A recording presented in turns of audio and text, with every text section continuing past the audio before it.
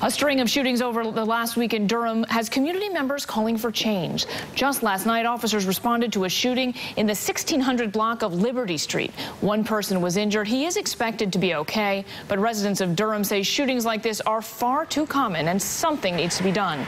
WNCN Shamiriel Ratliff is live in Durham with more on the story. Shamiriel?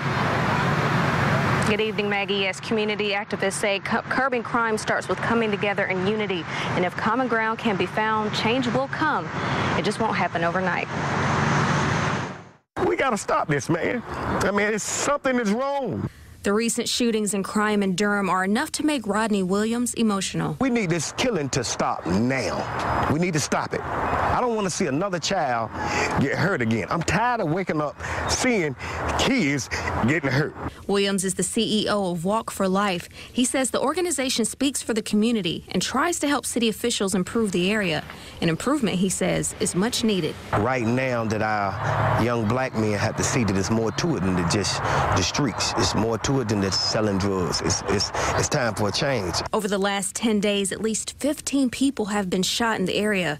During a Citizens Police Academy meeting earlier this week, Chief Jose Lopez says the senseless violence makes him angry. A lot of that is outside of the law enforcement purview, and the community needs to step up and take up that challenge. Williams says he and his team accept the challenge, but they can't do it alone. If we keep putting a Band-Aid on it, it's not going to get any better. We all got to come together. I'm talking about my white brothers and sisters. I'm talking about my black sisters, my black brothers. We all got to come together. We keep thinking about this color thing, and it's not about color when you're hurting somebody. Williams says the churches need to be more involved, and more positive focus needs to be on the children to lead them down the right path. The community solves this problem. The city officials can't solve this problem. This is our town. This is a community town, and we're going to keep it that way.